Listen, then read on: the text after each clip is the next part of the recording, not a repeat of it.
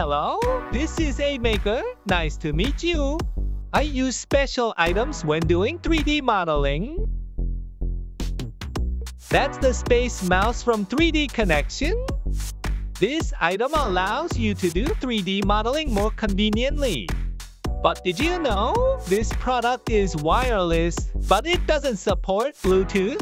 I searched hard to find out how to use it with Bluetooth, but there was no way. I didn't even know how to chat GPT.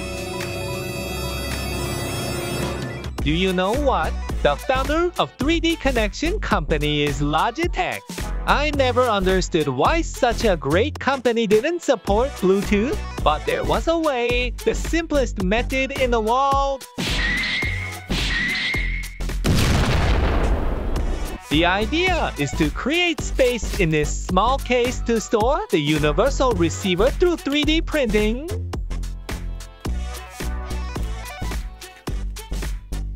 Now, let's first measure the size of this case, right? But measuring the size with a ruler wasn't perfect. So I decided to use a very unusual but almost perfect method, grid paper photography. I put the graduation paper I made on the desk like this, put Space Mouse on it,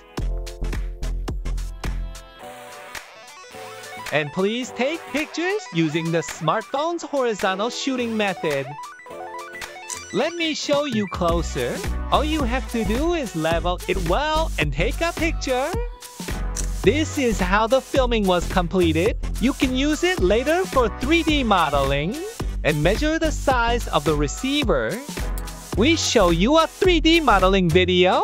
All you have to do is import the photo you took like this and draw a 2D sketch. And if you make it in 3D like this, it's complete. It's so easy, right? Now let's print it. Help me, Bamboo. The printing was completed in just 13 minutes. Let's check the output. Very neat, right? Ha ha ha. This is the completed printout. Shall we insert the USB first? As expected, it fits very well. Awesome. Now, let's attach this part to the case using double-sided tape. Now let's test storage. I think it was installed very well with no protruding parts. Even when I opened it again, it didn't fall off and was fixed well. Did you notice? Some people may be very curious about this. I'll take this part out and show you. This is a part that makes charging convenient. Attach this part back to Space Mouse. Just place the cable like this and it will stick together with a magnet. Every time you put it back and forth, you can clearly see whether it's charging or not with the LED, right? Even if you play around with it like this, it sticks well. Good. This is the final look. You too can easily make it like me. Download it for free from Printable and Thingiverse. Now you'll be less likely to lose your receiver and you'll be able to charge it in style.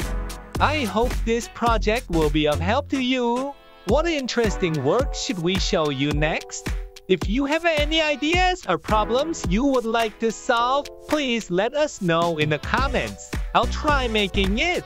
I was an aid maker helping you all. Let's meet again next time. Bye!